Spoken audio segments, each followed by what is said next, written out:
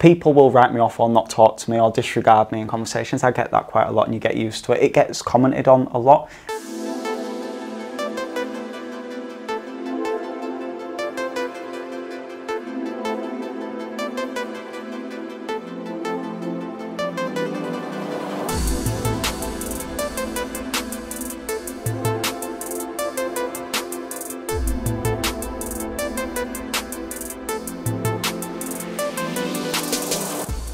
Hi everyone, welcome to the Next Level Finance Podcast, episode 8. I'm sure we're going to have some trailers on that fun. We've got the legendary Sam Cooke here. Thank you so much from Blue Bricks magazine. That's the one, all the way from Bradford just to see you this morning, so thank you for having me. I love it, and I really like when people come, especially entrepreneurs from all over the country, to come and see us, to give us value, which Sam will be doing. And I hope you enjoy this podcast, because this is going to be an eye-opener, because some of the stuff Sam's going to answer, I'm not sure he's ready for some of it. I'm sure he is actually. It's going to be a difference maker, so get ready to watch this, and we love to get feedback and the value that you've got from watching this podcast. Communicate it to us, so you can comment on the like and comments below, and get ready for the roller coaster.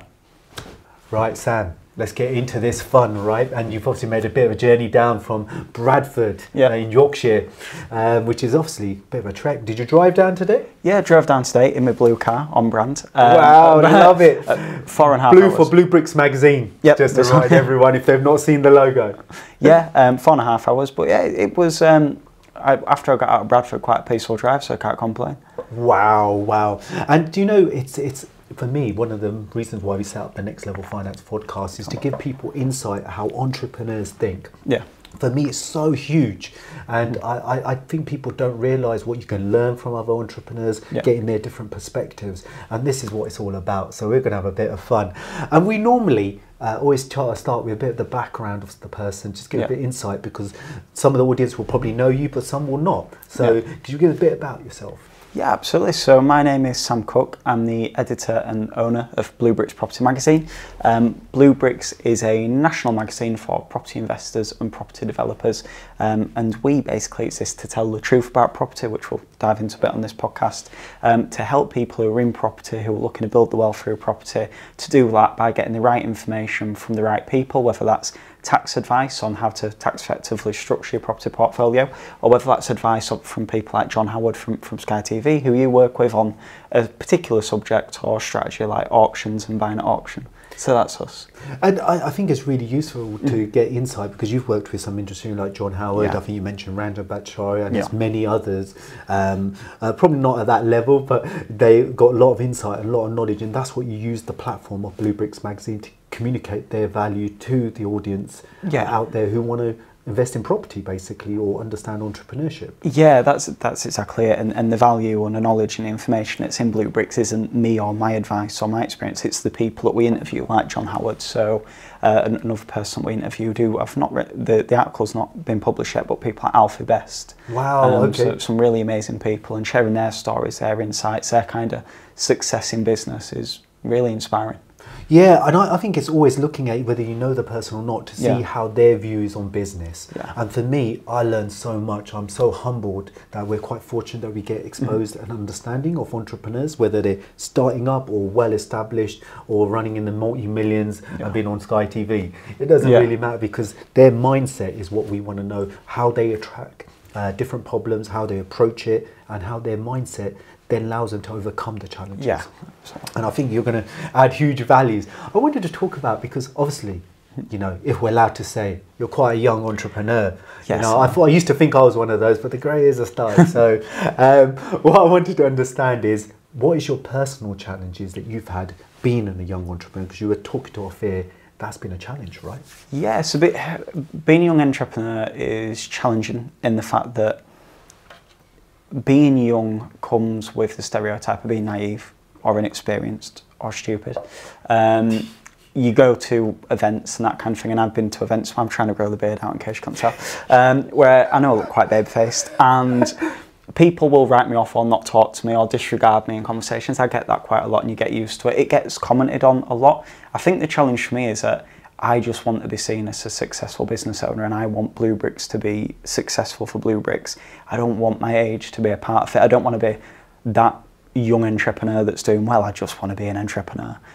So I think that's the challenge, is just trying to not get people to look at my face or my age, but to get them to look at what we're building, which, like I say, isn't just me, it's the people that we interview and the stories that they share.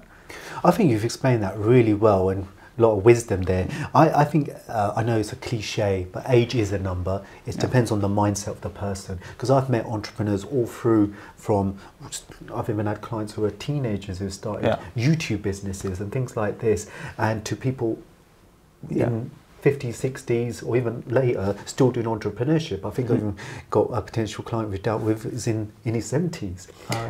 It depends on the hunger, desire, right, and how you absorb information. And I think a lot of people struggle with this because they don't realise that there's more than one way of doing things.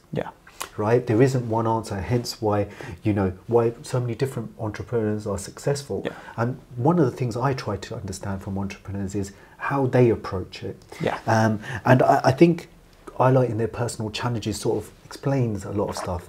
I think one of the things you've mentioned is that you obviously have the challenges of, you're in your 20s, I'm not going to mention the people, but you're in your 20s, and you're still relatively new on the entrepreneur journey, but you have had exposure, because you mentioned to me before that your environment that you were in wasn't an entrepreneur environment, but your dad was an entrepreneur, is that right?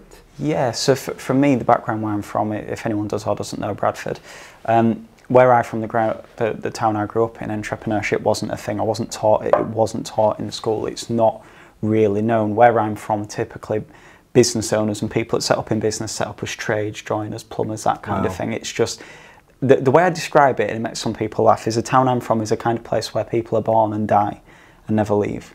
What, Bradford? Yeah, Bradford and some of the towns within it. There's this thing in West Yorkshire where it's like, if it's not in Yorkshire, it's not worth seeing. So, you know, things like travel, business, meeting other cultures, it's just not taught.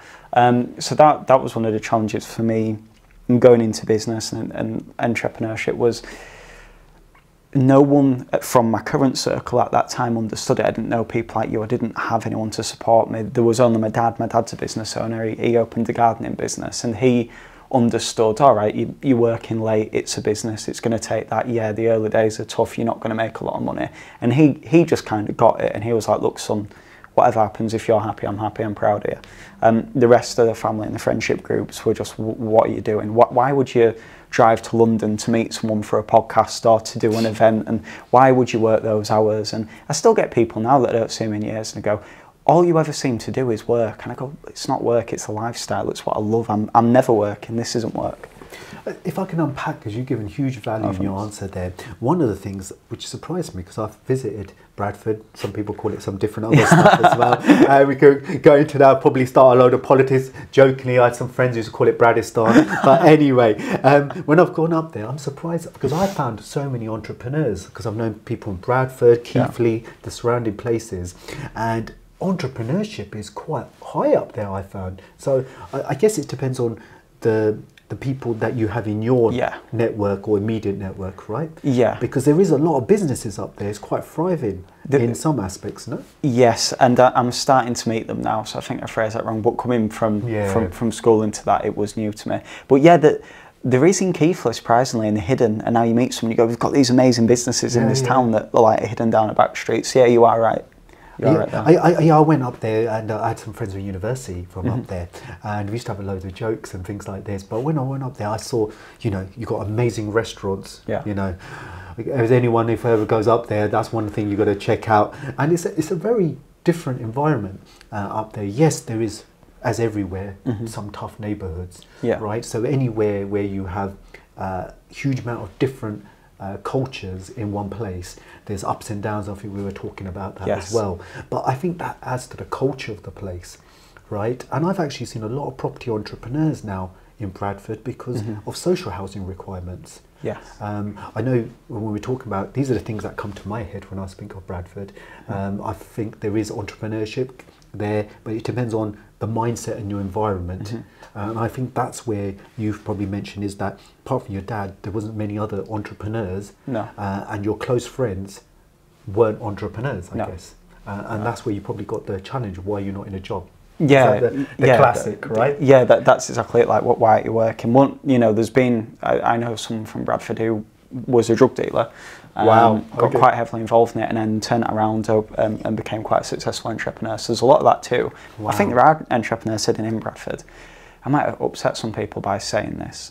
You walk around London and you're inspired. Oh, look at these big buildings, these amazing things that people have built. This is fantastic. And it inspires you to go, I can do anything. When you're walking around Bradford, you don't get that same kind of feeling, really. And it's like when I go to London, I'll go to cafes, I'll meet people my age in their 20s and the stockbrokers working at, like, you know, JP Morgan and these amazing companies. Yeah. And then, you know, you come up to Bradford, and it's not that working at JP Morgan's better than any other job, I'm not saying that, but it's just a different mindset and it's just a different way of living. I think you've really hit the nail on the head on a lot of stuff. I think a lot of people have different perspectives on how they see it, and there's nothing wrong with that. I think one of the things I've looked and talked about Bradford, you have way more exposure and experiences. I found the property market, focusing on that, is very different in Bradford because historically it's not had capital appreciation. Is that fair to say? I think so in some ways. Bradford is extremely strange. It's in the BD postcode, it covers a lot of areas, and there's some areas like Ilkley that are so expensive that are What's the name of that area? Ilkley. I think it falls under Leeds Council, but or is it an LS postcode? I forget. It's either under the Bradford postcode and Leeds Council, or it's the other way around. Yeah. Lovely area, prestigious, you know, house prices hundreds of thousands, and you go to Bradford City Centre, you can pick up houses for tens of thousands. So it's a strange area in terms of some areas haven't risen in capital appreciation, but also you can be in the worst part of town, drive 5 minutes down the road and be in the nicest part of town, and house prices and way of living are completely different. It's a very interesting place. I think you've nailed it, and I don't know how close Harrogate is to that. But about 35 minutes. Yeah, so that's in Yorkshire, isn't it, as well? Yeah. And I've been there because I used to work for a company called Vocalink, and they had the link part of it was in Harrogate. Oh my God, it's like a total different world because you've got so many wealthy people living there who work, say, in London and work up there, and they live probably their weekends. So that defies logic, because of appreciation. So you're absolutely right. It depends on the community in that area and what their finances are, which drives the property prices. Right? Yeah, absolutely. And you know, Harrogate is another perfect example of somewhere that's close to a part of Bradford, but it's just worlds apart in terms of, you know, demographics, house prices, everything. And I think it goes back to one of the things, because also we talk about entrepreneurs and things, your exposure to people. One of the things that stuck out for me, Sam, and as people know, I don't blow smoke at people. Everyone knows that. I tell people how I see it, whether they agree or not, in trying to be in the best way, is I think as a young entrepreneur, one of the things that sticks out is how you are taking information in. And how you're going out of way to build relationships for people from all different backgrounds, which is a big testament to you and your family, how you think, because especially in the modern day, that's quite a bit of challenge for people, especially when you're outside your natural habitat or, you know, your comfort zone. So how have you developed that? And I think that's quite powerful. Yeah, because I am young, and I know that I'm young, and I know that there's a lot of people out there that know a lot more than me. So to be surrounded by and interviewing people like, you know, yourself, John Howard, James Sinclair, all these amazing people in business, I think I'd be an idiot not to take the opportunity to absorb what they know and use that as an opportunity to improve myself. And that's it. I'm inspired by people. I just want to learn from people. I know I'm young. I know that as much as I know, and I probably know a lot more than a lot of people my age, there's still so much more to know. And you've put it hit the nail on the head. I think one of the things to unpack that, it's how do you create value? And you create value by understanding different ways of approaching a problem and trying to find the solution that's relevant to that situation. And that comes from experience and knowledge. And having that open mindset, I think, is a big credit. I think that's really, really quite powerful. I think one of the other things that is what you seem, like many entrepreneurs, irrespective of their age, the biggest challenge they have is from the people that are close to them. Right? And a lot of the people are saying, why are you an entrepreneur and not doing your 9 to 5, 9 to half 5? Because it is a bit of a different mindset. How have you overcome that and tried to get those people to stop being obstacles, try to, you know, help support you? I know you're not going to get everybody, but key people you've got to get on side, otherwise it's a lonely world as an entrepreneur anyway. Yeah, the thing that worked for me was limiting exposure to certain people, which is hard at first with family and friends. And now it gets to the point with certain friends and a lot of my family, I just don't talk about business. I don't talk about what I do for work. I don't talk about where I am, what I'm doing. If the conversation comes up, I'll politely answer it. I'm never rude, but I'll quickly move on. If someone asks what I do for a living, I move away from it, because I understand that they don't understand. I understand they don't understand. That's the best way of explaining it. And at first it hurt a lot, because you're like, oh, I've just done this thing in business. I've got this new client. Oh, I've had this struggle. The first thing I want to do is tell my friends. I want to tell my family. And then you do that, and it's like, why you do that? You're an idiot. Or what, you've just got your first client after 3 months. I've been paid X amount in those 3 months, and it can kill your soul when you're new to the journey. My friends, my family now with Blue Bricks, because Blue Bricks is a physical product, and with the events we run and how packed they are, people are seeing the success now. And now that people are seeing it, they're going, oh, now I kind of get it a little bit more. But I just stay away from people who I think are going to be a danger. Someone taught me something very useful. I'll tell you this for the podcast. Yeah, what? There's two types of people: useful people and dangerous people, and that can change in any situation. So if you just to interject on that, yeah. What I always ask people, what the percentage between, because I actually okay. What do you feel from useful and dangerous people? What kind of split do you think of people you meet fall in those two categories, if you can give that? I think it depends, because someone can swap between the two. Right. So let's say if you said to me, and you don't need to, and I'm not saying it for this reason, but if you said, you know what, Sam, I want to lose loads of weight, get to the gym, become a bodybuilder. If I said to you, don't do that, you look fine as you are, why would you go to the gym at 5 o'clock in the morning, get some sleep, get some rest? I'm a danger to you at that point. I could have been a really good friend for all these years, but in this, I'm a danger. And I might only be a danger in that section of your life. So I think useful people, dangerous people, decide whether someone's useful for what you're doing or dangerous. If they're dangerous, limit as much time with them. And the useful people go, that's an amazing idea, I support you, tell you what, I'll do it with you, I'll drive you to the gym, spend more time with those people. Do you know what? That's wisdom beyond your years, right? That's being an entrepreneur, actually understanding, because as I said earlier, that it's a lonely world being an entrepreneur, because it's sometimes just you, right? Because you have to have a wisdom, and sometimes you have to be single-minded. Right, and I know people say, oh, what do you mean? But you do, because if you listen to everybody else, you don't have no business.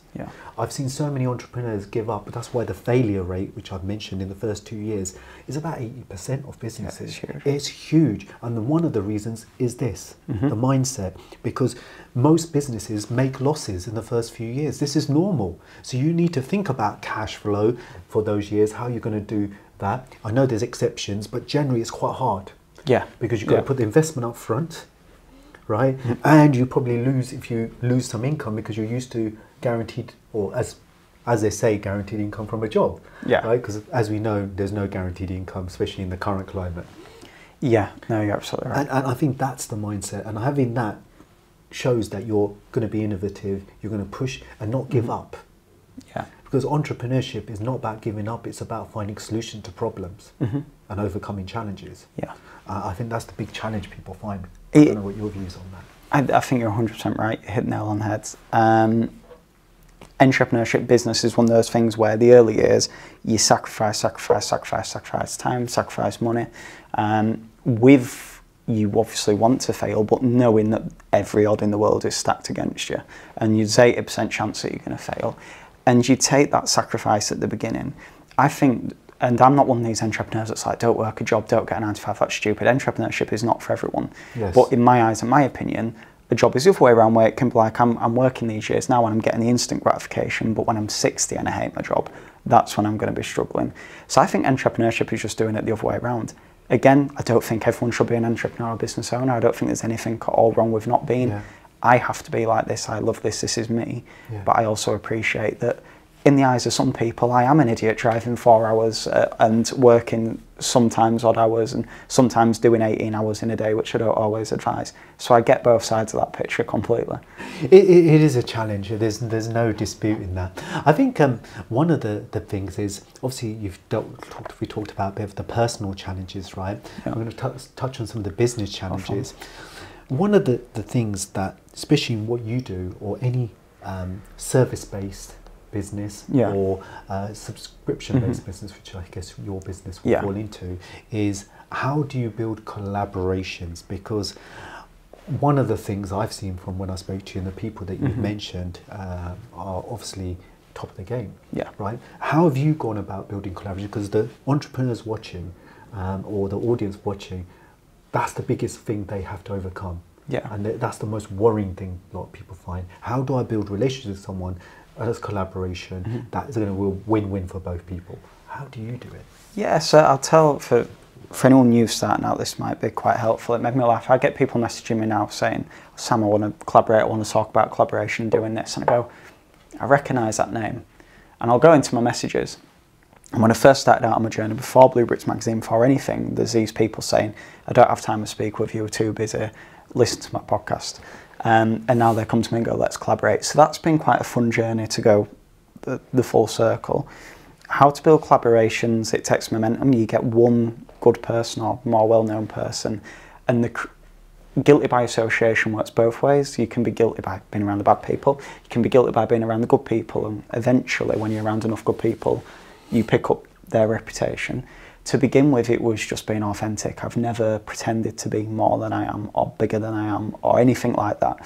I'm always honest, I'm always truthful, and being genuine allowed me to be seen by the right people, and those right people could tell that I was genuine, so they wanted to help me, and then that just built up from there, really. So my advice would be, just be a good person and just be yourself, and the rest will fall into place. Do you know what, that already Sam's added huge value. If you just take on board what he said, I actually live and die by that pretty much. Because if you're authentic, and that doesn't mean upset everyone, that's not what we're saying. What we're saying is be authentic, to stand by your values. And generally, most people that do that, you know where you stand, and that's why they build real relationships, not artificial ones. And I think that's one of the challenges I find as entrepreneurs, then becoming different. No one knows what this person stands for, that person. And we all know your personal brand, especially as an owner of a small SME business, is key.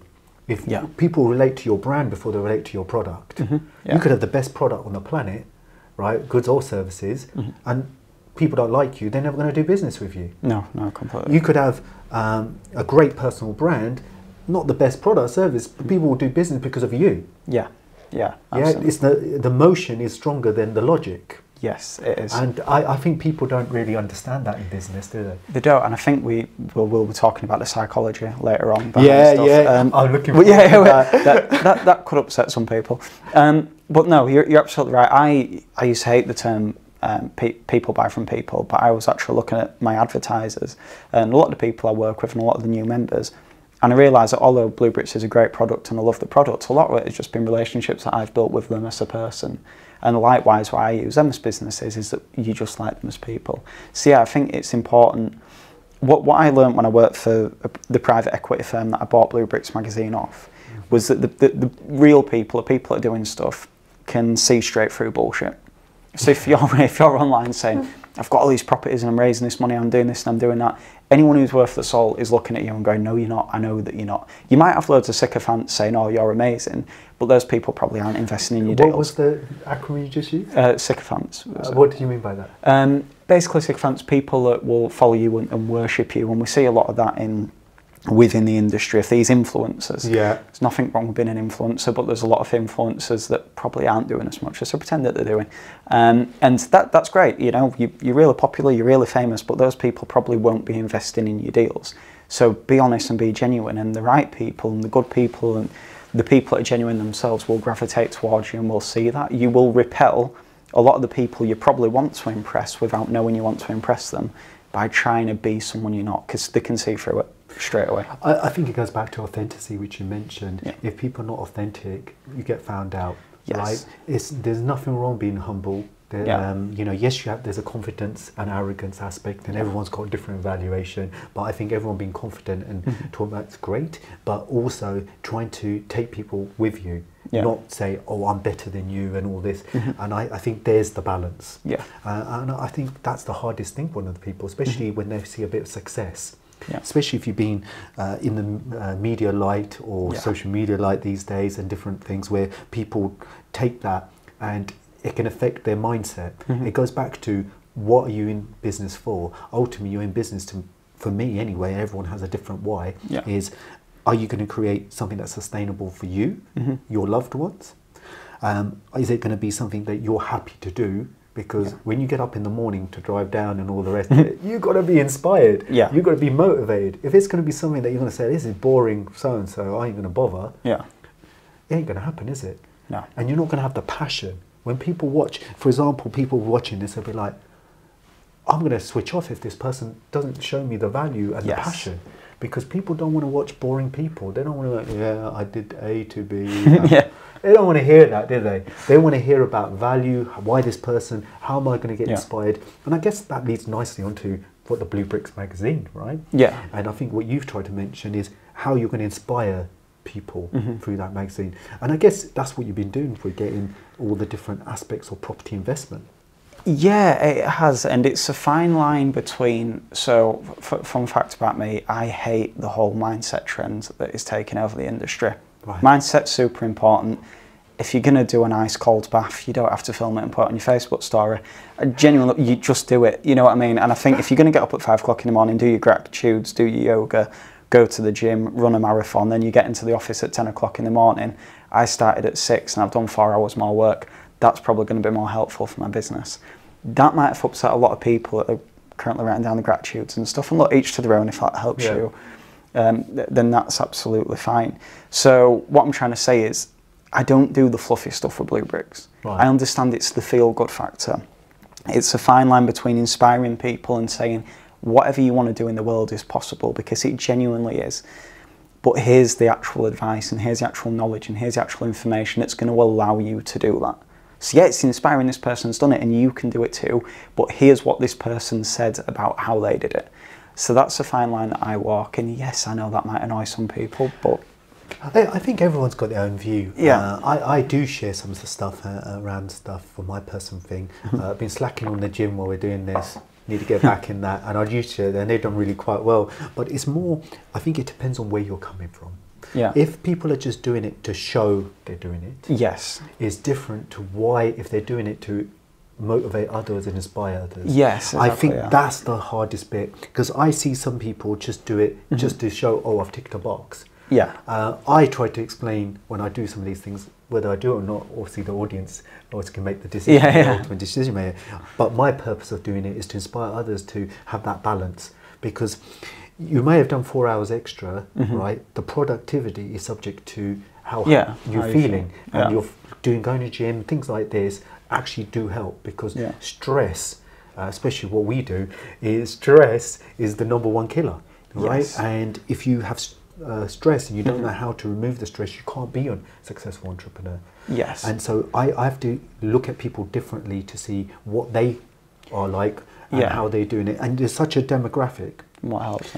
Ultimately, what is the point of the post or message? I think that's the key. So I try to always relate what I'm doing in, because I don't differentiate between personal and business on most things. Right, unless there's some politically touched subjects there, because then I always try to have my views, because people have such differences. Generally, the reason why I'm doing stuff personally is to make from the business is the output.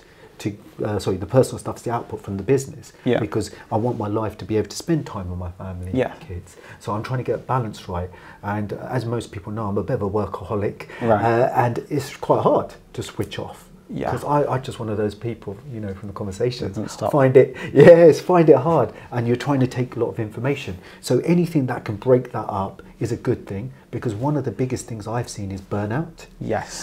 From entrepreneurs. Second thing is motivation's gone. And the normal thing why these things are happening is because people haven't been able to get the balance.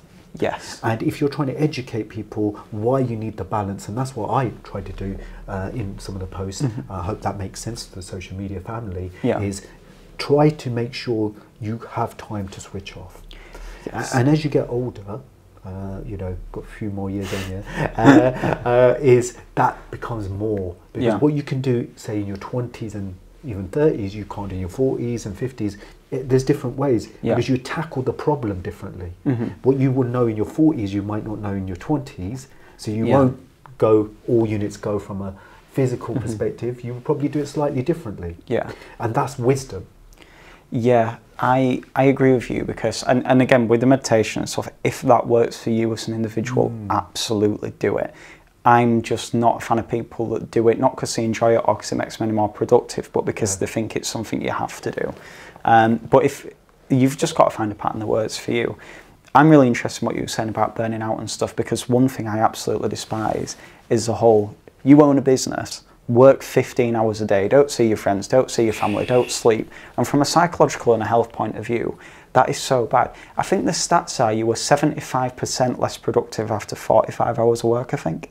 So it will take you 3 times longer to do something than it would if you just said, I'm going to take the day off and do that on Monday. I think it also depends how passionate you are about stuff, right? And I think taking your health, because ultimately no health, no business, no anything. And I think getting that balance right, I think people take it to different degrees down to their levels, but getting that balance I think would be huge. And I think that leads nicely into the question I was going to ask about is, one of the things you've mentioned is the culture in the property industry, right? And I know people are going to get ready. What I mean by this is there's different perspectives on this, but from your experience, right, and this is Sam's experience, and everyone will have different views, and this is what we want to know is, how have you found the property industry from a cultural mindset perspective when you've come across people and you know the different mindsets as well? Try not to get cancelled and tread carefully. It's really interesting that you ask. I was in a cafe yesterday and I had an argument with the owner about whether or not property investors are evil. As the editor of a property magazine... Hold on, let me stop it. The owner of the business said he reckoned property investors were evil. As the owner of a property investment magazine, I spoke on behalf of landlords, you'll be pleased to know. It was an interesting conversation. So you've got that whole culture around, are property people bad, and landlords are seen as the kind of sources of all evil in the world. And then you've got the culture within the industry, which we'll talk about, the psychology soon. I think the property industry, like any industry, is full of various different types of people, some extremely lovely, some that are more out for themselves. I think that this whole, to me, that there's 2 property industries. There's the property industry, the investors and the landlords and the people that are doing stuff, and there's this new industry that's forming, which is your influencers and the get rich quick and the overnight millionaire stuff, and that is extremely dangerous on so many levels that people don't realise. Not just at the fact that people are losing money, which is really bad, but how that's making landlords look and how that's forcing people to do other strategies, and how a mass exodus of people doing these strategies like service accommodation is leading to new legislation entering the industry, which is actually damaging the private rented sector. So I think that side of the stuff is really, really bad and really damaging and needs to be looked at carefully. I don't think there's anything wrong with property trainers or property educators, I'd never say that. But I think there is something wrong in the way that certain businesses present themselves and the way that they use psychology and manipulation to sell to people on a subconscious level. I think you've hit the nail ahead. One of the areas which is quite tax advantageous I talk about is service accommodation and furnished holiday let. But there's a lot of work because it's a very intense business, and a lot of people don't get explained. They just say, oh, you know what, we heard from Joe Bloggs down the road there's a lot of tax advantages. Right? But then I'm like, but what you're doing isn't actually under tax aspect, service accommodation. You've got specific rules. Right? And you've got to make sure you meet those to get the tax advantages. Therefore, you have to do things differently. And I see this a lot from rent to SA businesses and things like this, where people, or rent to rent, and they use it as service accommodation. There's so many different names now.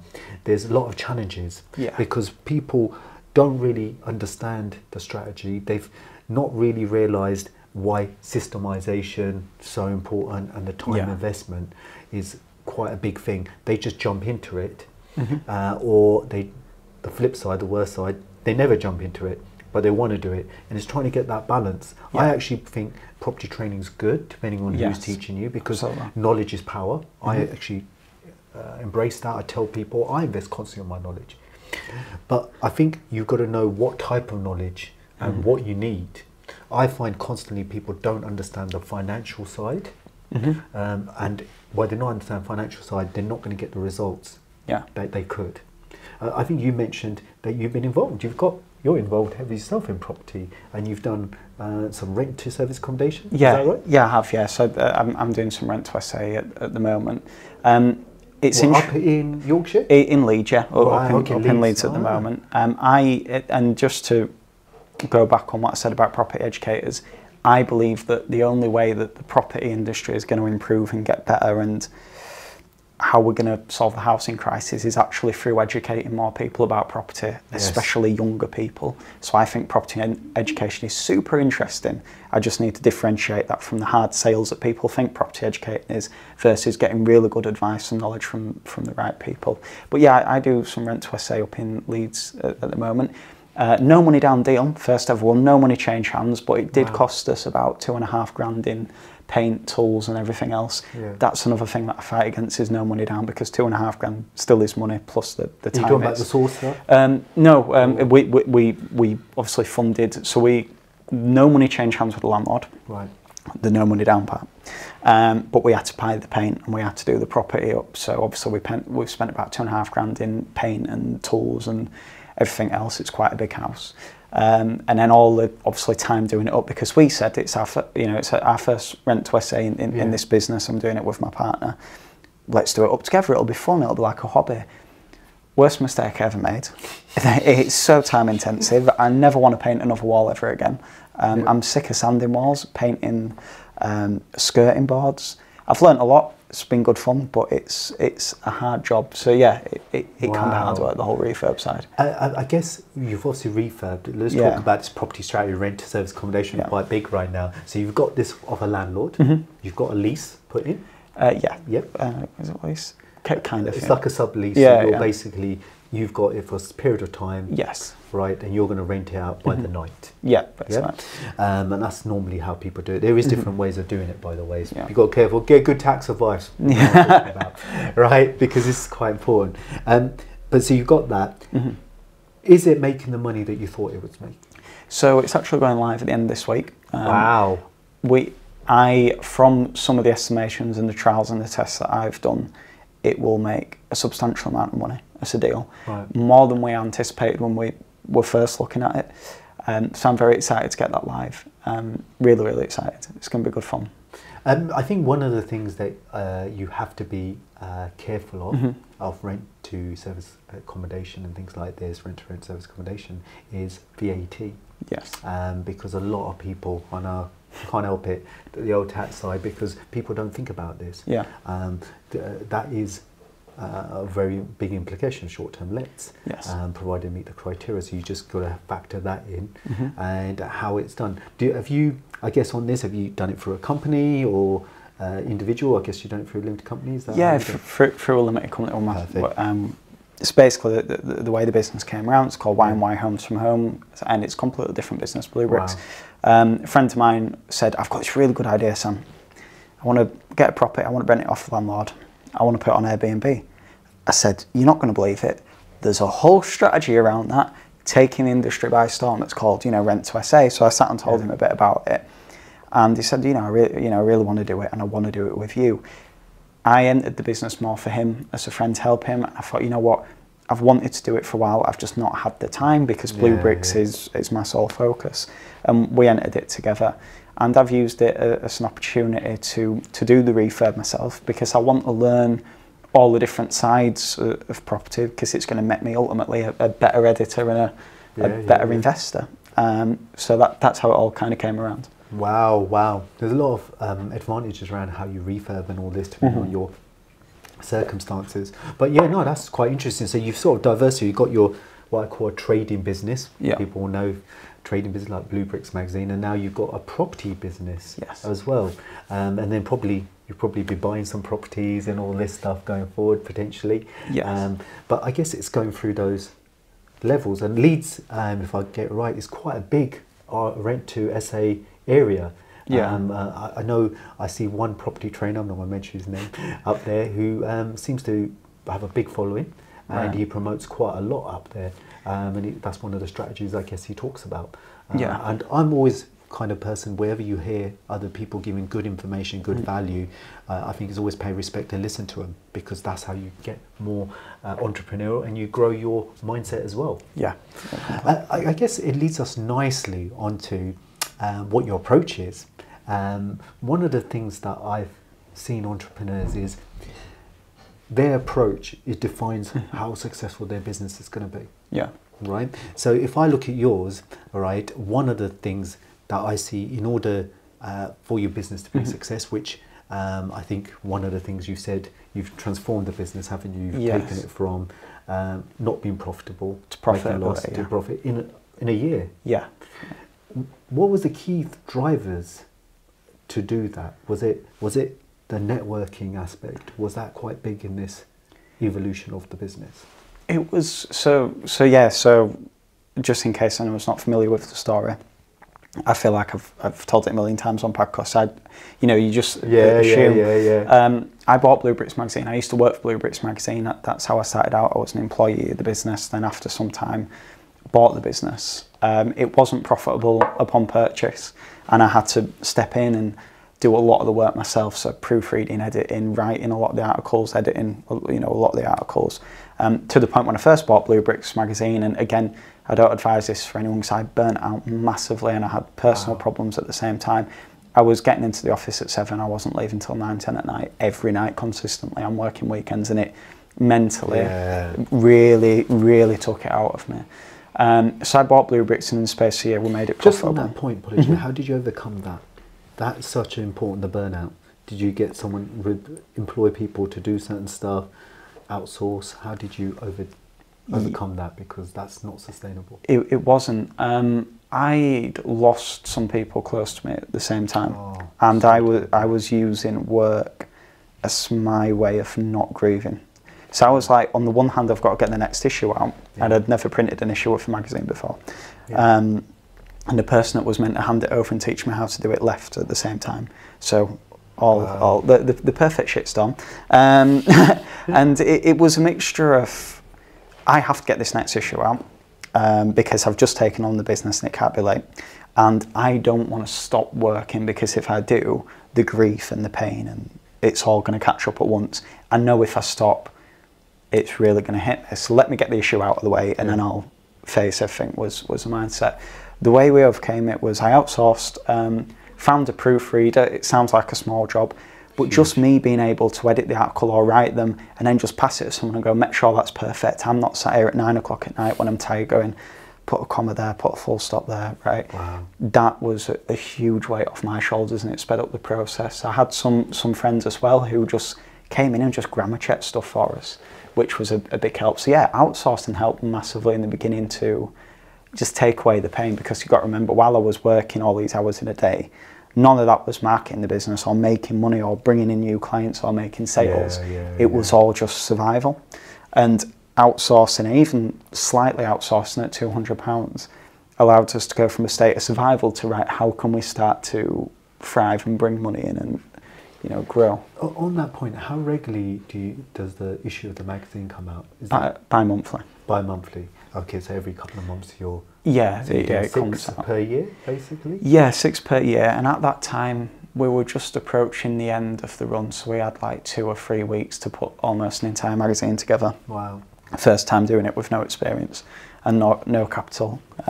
So it was a really fun journey. But yeah, we got there in the end, and in the space of a year, we went from that to a profitable business that's growing. On the profitable, I want to delve into this because I love this transformation that you've done. What's the big revenue driver in your business? Is it advertising or the subscription, or both? Yeah, it's interesting. So we make income from advertisers and subscribers, and we have a strict rule because of that the magazine can never be more than 30% advertising. Right. If we get to 30% advertising in the magazine, we increase the pages in the magazine, and then the percentage starts again. So it's 70% content. No one's paid for this content to be in the magazine. It's just good content for the subscribers. but the majority of our revenue comes from the advertisers who advertise to our subscribers. Because the subscriptions, print costs rise massively, which we'll probably touch on later. And printing a magazine, it's expensive. It's really expensive to do. You've got the design, the proofing, the print, the postage. So the subscriptions really pay for the magazine to be produced, and then the advertisers kind of bring in the money on top of that. So I guess for me, it's just understanding: is it sent out in hardback form, or is it basically online, or both? It's both. It was just hardback when I bought the magazine, but now we've got digital and hardback, so people can subscribe to one or two. So do they pay more for the hardback? Is that how it works? Yeah, so it's £4.99 a month for the digital, and it's £12.95 every other month for the print. Very slightly more. So, and then you've built subscribers. Are you allowed to say how much subscribers you got in your magazine, or ballpark? Yes, ballpark. We've got 14,000 readers. Wow. Now that came from the collaboration element of working with various other people and growing the readership quicker. So that's not 14,000 paying people, but it's 14,000 people that we estimate are picking up the magazine, reading it, seeing the content inside. So that's the reach, right? That's reach, yeah. And I guess I know we've not talked about this, but how do you incorporate that with your social media strategy? Because I know we spoke a bit about this, and I think this is, well, it's not even the future now, it's the present, right? So how have you incorporated social media to promote the magazine or get awareness and reach?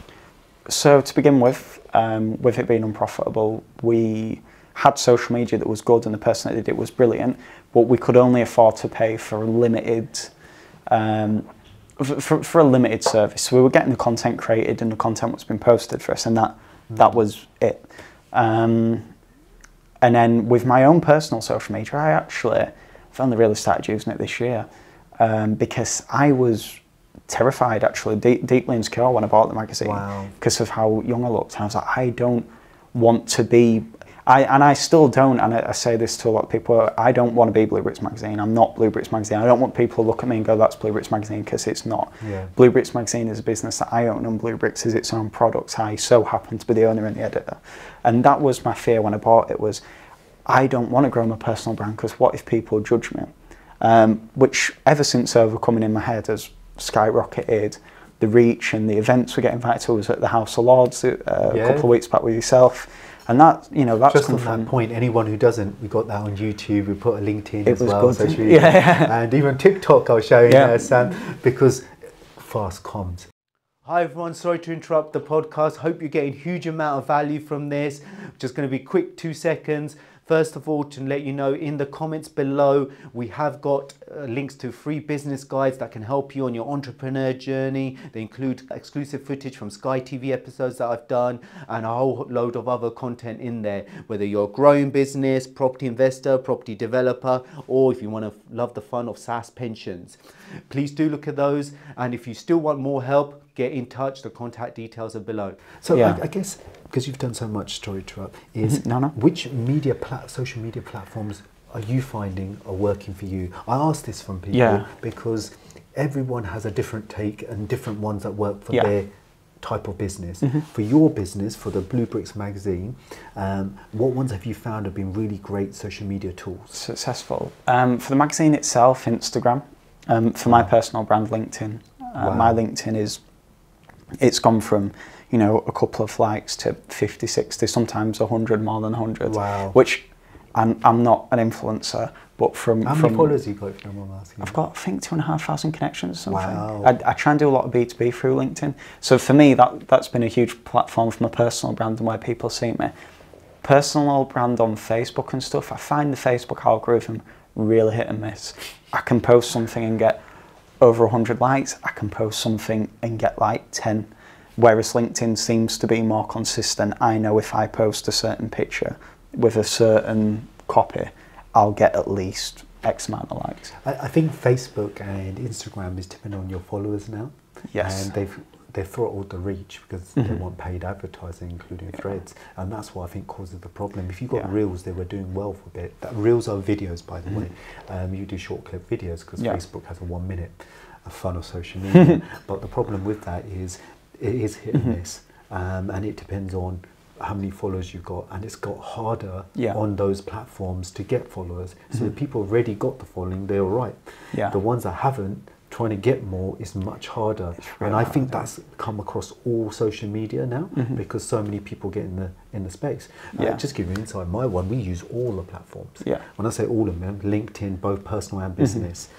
We use X, and it's actually improved recently, funny enough, even though some of the funny Elon Musk said in the last few weeks. We also use YouTube Shorts and Long. Right. We use Instagram, Facebook, Threads, and let's not forget TikTok.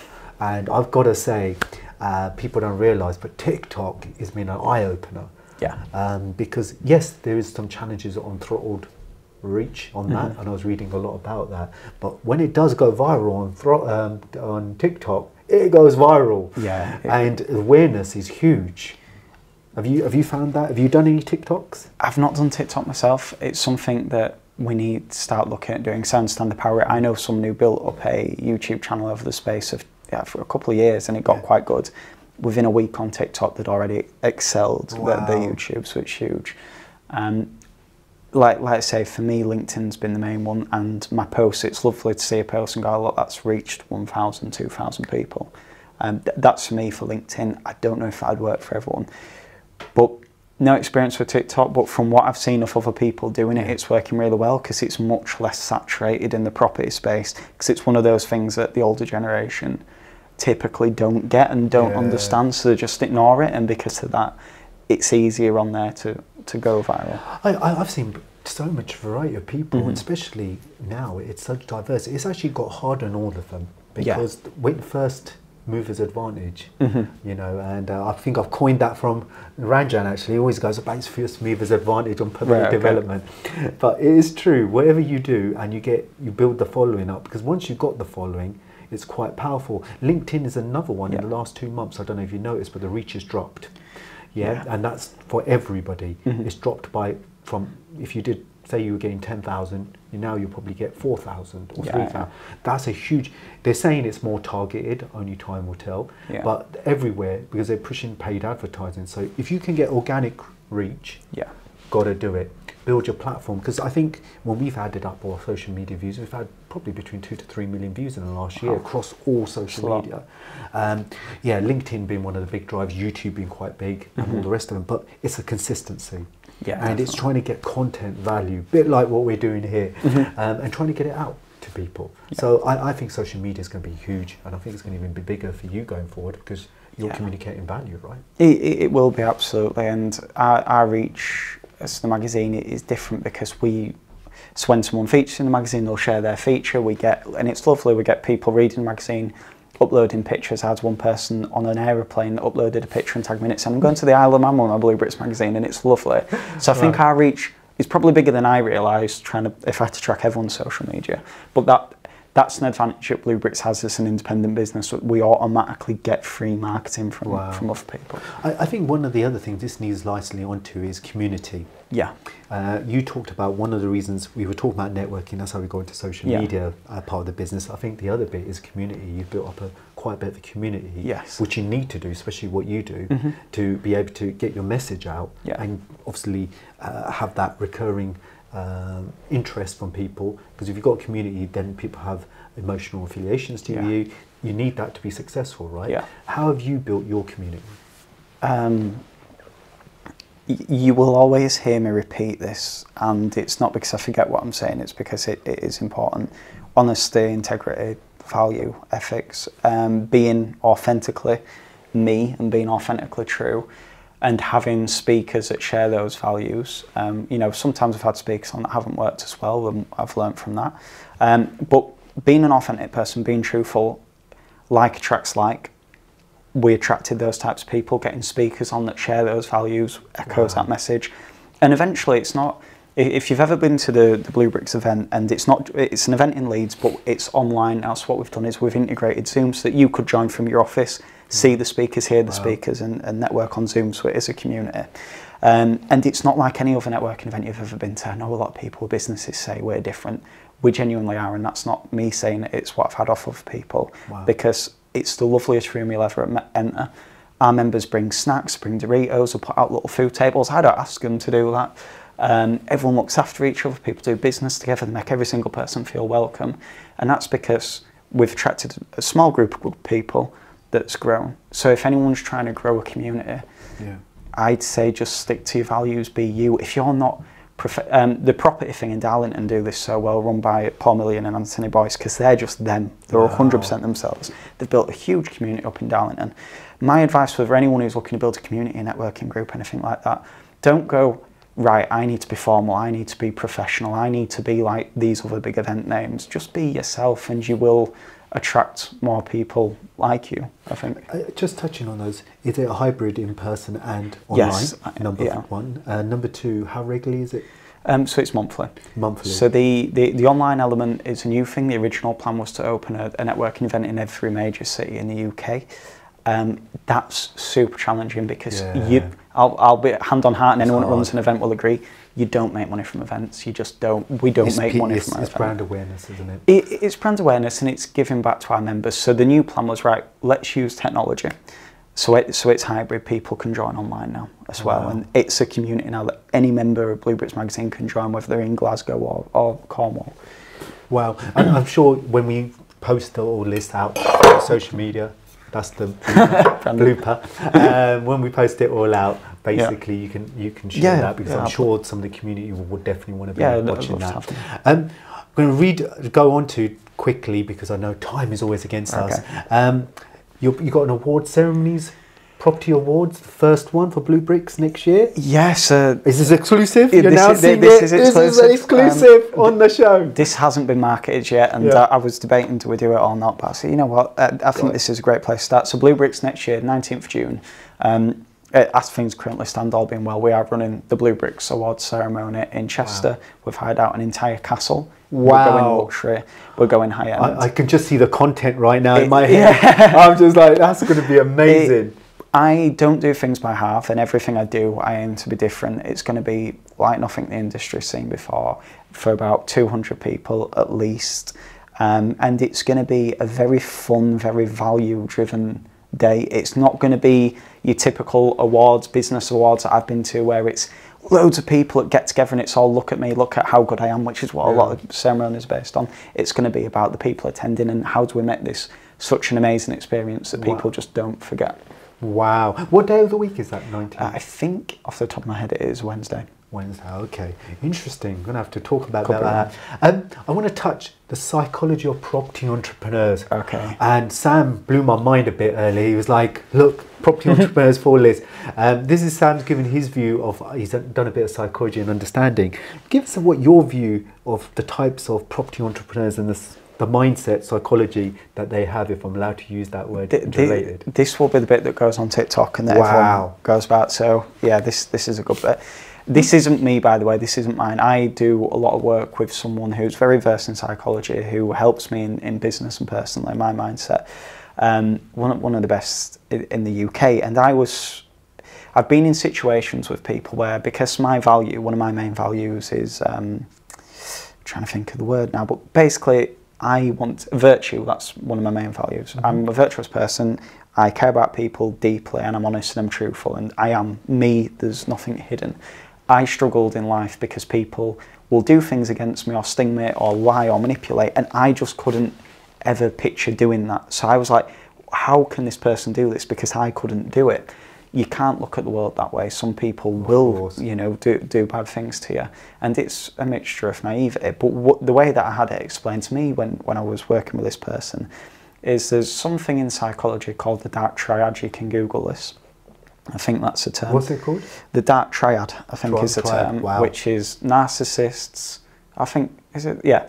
Narcissists, psychopaths, I think it's psychopaths, and Machiavellians. Right. Basically, I think I've got that right. I could be wrong. Google it. If I am wrong, you can't say that is wrong, because I've admitted it. But basically, the idea is that psychopaths and sociopaths are attracted to power and money and wealth. They're naturally, that's why you get a lot in government. You know, we won't go too political, but it's why you see a lot of psychopaths in government, and you know, everyone knows that a lot of high achieving people are psychopaths. Well, what does the property industry give you? It gives you wealth, it gives you power, it gives you power over people, it gives you power over tenants. What that means is that naturally, psychologically, this industry, the property industry, attracts psychopaths. Wow. And it attracts sociopaths. It's just a fact. That means that you have to be very, very careful in this industry, because there are a lot of people in it. And I'm not saying property people are bad, but I'm saying that naturally it attracts a certain type of person where they might not be afraid of doing you dirty on a deal. And that's why you see a lot of people saying my joint venture went south, this person did this person ran away with my money. That's one of the reasons why. Property industry isn't a bad industry. It's now filling with a lot of amazing people that want to change industry for a better, that want to provide housing for people, that want to help charities. But for all the good people out there, just be careful. It's something I'm learning myself. So that's the key bit around evaluating people. Yeah, that's the key bit. It's, someone, the same person said to me, it's not about how you are, it's about who you are. Someone might be really nice when you meet them, but consistency tells you who someone is. If someone's consistently nice and consistently kind and consistently honest, that's probably who they are. Wow. But you've got to look at people and go, are they a consistent person? And does everyone back that up? Does everyone that's dealt with this person say that, they are this way? Just be careful. I think you've put in a nutshell. Moving on, right? Because obviously we've talked about a lot of audience, the different impacts of business.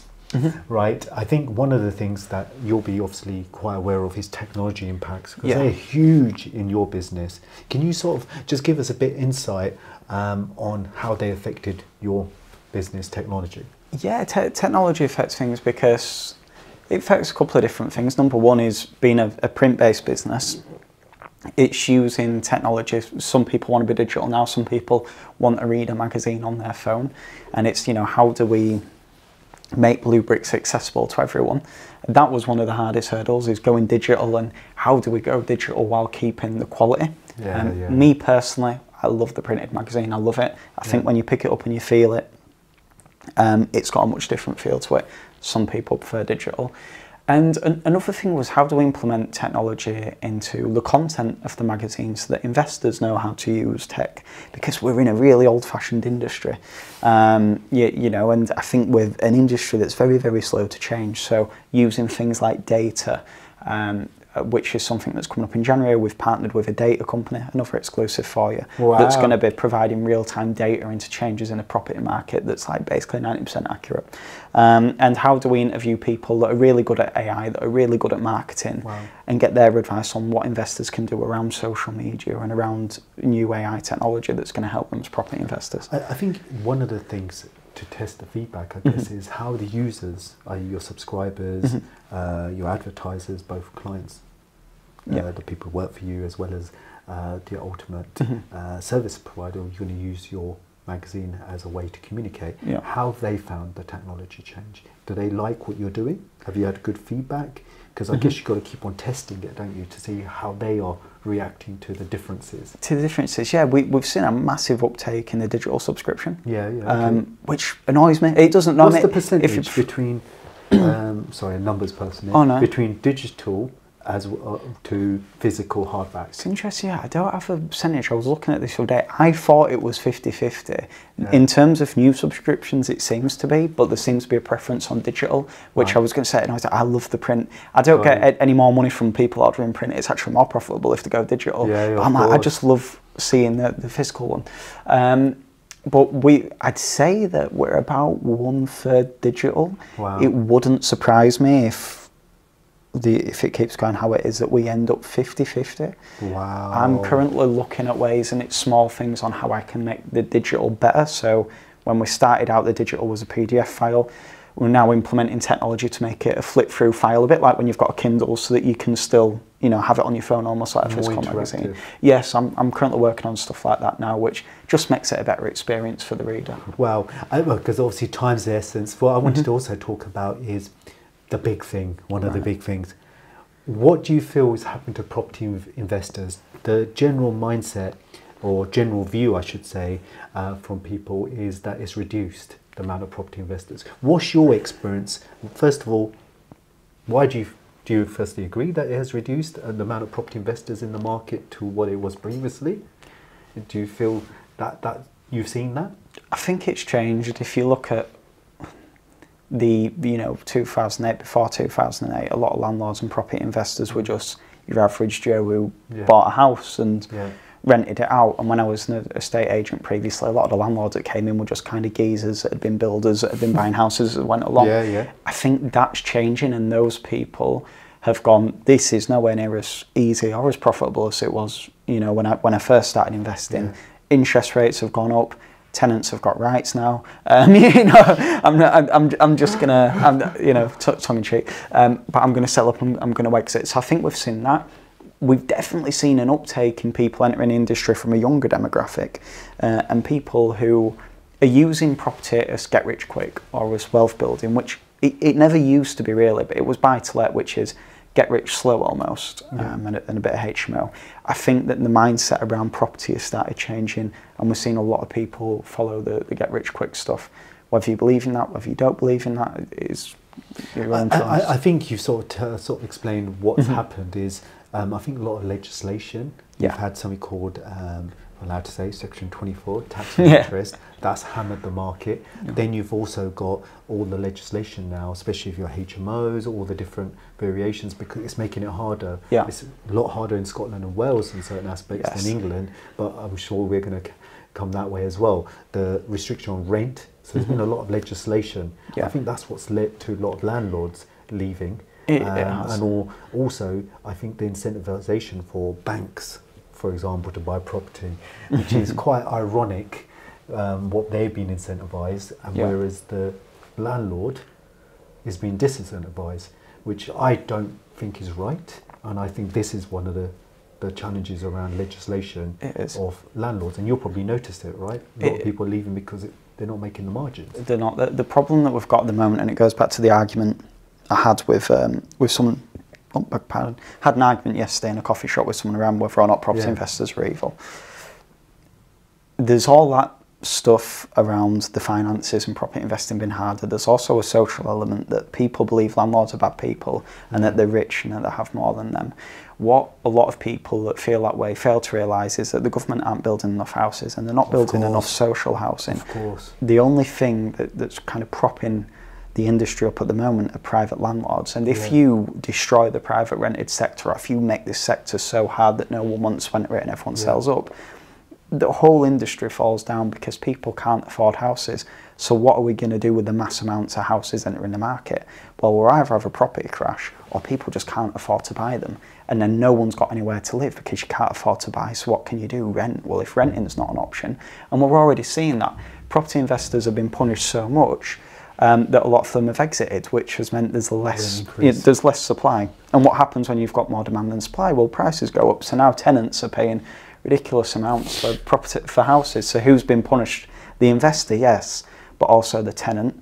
If you kick one, you hurt the other at the same time. So that's kind of what we're seeing. I think this leads right in. I think you touched on it, what the implications are to property investors of all of this. Have you noticed the strategies are changing? I've noticed this, where people used to buy buy-to-lets. I would argue most buy-to-lets in the UK now, or especially in England, are not profitable. Yes. I would really recommend people look at different parts of the country if you're going to go down the whole house to rent out a buy-to-let. Because when I've looked at this, where you're getting cash flow from, right? Unless you go northwest, Leeds will probably fall in some places, but Newcastle in England, around those areas, you may get cash flow. There is a risk of sleep, but you can get a cash flow. Scotland, Wales, are cash flowing, but everywhere else, it's very hard to buy a buy-to-let and actually have the rent cover just the mortgage and leave you some money after. And if you don't structure it, it compounds even worse. Right? So I think a lot of people are leaving buy-to-lets, and that's where I think when you talk about service accommodation and things like this, people are having to do those strategies to get cash flow. Yeah, exactly. And if that becomes too much compliance and legislation, you're going to ultimately have a dying property industry, which for the UK is a big no-no. We need it, because that is one way people build their pension, whether it's directly or indirectly in a pension, depending on what strategy you're doing. that's how they're going to live on. Otherwise, we're going to have more burden on the state in the future. Yes. I don't think the people making these rules have actually thought it through and looked at the 10, 20, 30-year impact of what is happening. We're feeling it now. Remember, legislation changed quite happily in 2015-16 for the tax on interest. We're feeling the impacts now even more because it fully came in by 2020. It was gradual, but the market, that's a huge shock. Yeah. And I think these things, if they keep on doing them, we're going to affect it. HMOs licensing starting to get everywhere. That's stopping people doing HMOs, so therefore less capacity. I think it's quite a huge impact. I don't know what you're seeing in your property strategies up in across the UK through Blue Bricks magazine and things. You're right, and I said to my business partner in that business, I said, look, this has got a time limit on it. Yeah. I think we've got 3 to 5 years, if we're being generous, before this is something will come in to make it hard or impossible. I know there's a time limit on that. I've got my own strategy for avoiding that. What's happening at the moment is, a lot of people are going to surface accommodation because that's like the last thing we can do. Right, HMO's Article 4, that's come harder, buy-to-lets are profitable. What can I do? I'll do surface accommodation. If legislation comes in for that, which it will, that's going to really tighten the industry to a point where a lot of these people are just going to say, well, I'll just get rid then. What else is left unless a new strategy comes around? I think the finance and the support is so important. Yeah. I find that people don't think about how they use different financing aspects, whether they're using personal business leverage or SSAS pensions or investors in their ecosystem to be able to do this. If you don't do this, you're going to struggle. So financing and having the right property strategy, right structuring the advice, you know, I'm finding a lot of people coming to us about that because they don't, most people don't understand property, and they definitely don't understand the council tax, which is related, how that industry works and how to move the money from a trading business into that and all the rest of the fund. I think that is the drive, that people now have to be investing in knowledge with people specialise in that. Absolutely. And over leveraging, and a lot of people over leveraging too much debt. You're right. I think, like I say, property, I think there's a lot of people over the years like, I'll just buy this property and it was easy back then, didn't put too much thought on it that are feeling the squeeze now. And I think getting the right advice from the right people is the only way to do it, and surrounding yourself with like-minded people going through the same journey, it can help you through what you're doing, which is why I'm so passionate about the community. Is I don't have all the answers, but I know the people that do, and I can bring them all together in a room to help you, and that's what's so important to me. I think you've hit the nail on the head. The last question, because you've added so much value, right? I really appreciate it. Do you believe there's a recession or not? Going to put you on the spot here. Do I believe or not? I don't know. I've heard mixed things from so many different people. Really good people that say different things. The general consensus that I've heard seems to be that we are in a recession. Then I've heard lots of other people say that we're absolutely not, and we're coming into a boom. So the truth is, I don't know. I won't sit on the fence. I think they're in cuckoo land if they believe that we're coming to a boom, because it's definitely not. And I think the next bit is you've seen some of the impacts, because one of the recessions, inflation is normally one of the outputs of when we're in a recession, because they're normally quite correlated, is the rising costs, because that cuts the margin, cuts the benefit of being an entrepreneur. Have you've noticed that in your business, the costs are rising, right? With everything, the costs rise substantially. You know, print magazines, print postage, that goes up. That's gone up like 2-3 times since I've had the magazine. When the printer's going, right, well, we've got to add an extra couple of £100 on. Now it's hard because I never want to, you know, I want Blue Bricks to be a valuable thing, and although people pay a subscription, and we make money from that, to me it's more about how many people can I impact and how many people can I help and how many members can we have.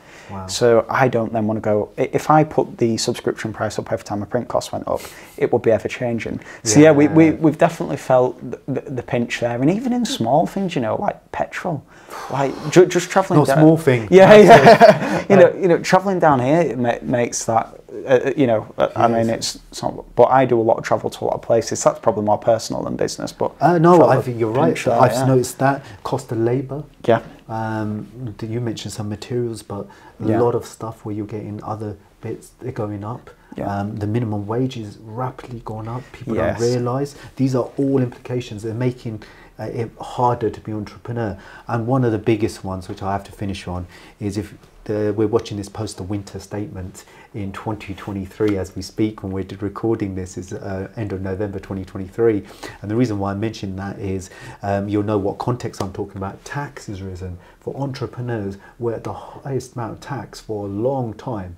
Not just for everyone in the economy, but the risk of being an entrepreneur, and I think I did a post about this. Right. People just don't know what the numbers are. It hasn't been for a long time, but actually being an entrepreneur actually costs you more for every pound you earn than the employee that works for you. Yeah. That is not logical. That tells me the people running the economy don't understand what drives the economy. Yeah. Yeah. And if they don't drive the economy correctly, this is why we ended up in this bit of mess. Yeah. Because they constantly are making the wrong decisions. They're incentivizing just for votes. They're not incentivizing for what's happening. I'm going to knock that one over. I don't know if you've noticed that the major cost structures are changing.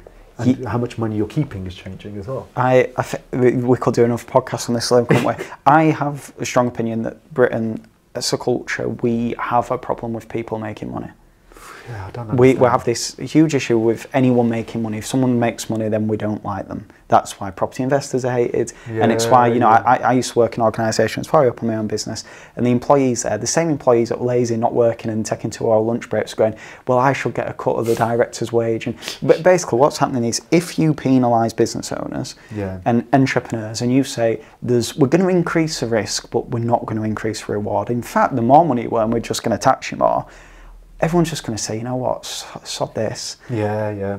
I'm just going to work 9 to 5. I'm going to have less risk. I'm going to have more time, and I'll probably have the same money at the end of it. Let's go for it. And then there's no employment, which affects the economy, and then it all goes down. I think people don't realise entrepreneurs contribute so much to the economy, and UK is historically based on that, and people look at it in the wrong way. We need those. The whole economy is based and driven by that, so it's a big thing.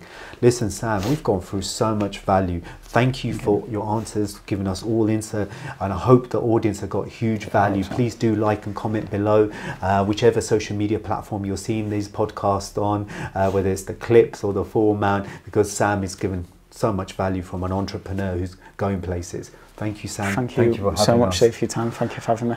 Perfect. Thank you so much. Really appreciate watching the Next Level Finance podcast. Thank you so much. Hi everyone, I hope you've enjoyed this episode of the podcast. We're doing this to add value to your entrepreneur journey, which is have a quick catch up on this, is that just to remind you, we've got free business guides in the comments below. They got huge value in them for property investors, property developers, SSAS pensions, and if you've got growing trading business as well. After you consume those guides that have got exclusive Sky TV episodes in them, please do get in contact with us. The contact details are there, and we can help shape your entrepreneur journey and unlock financial freedom. Thank you so much.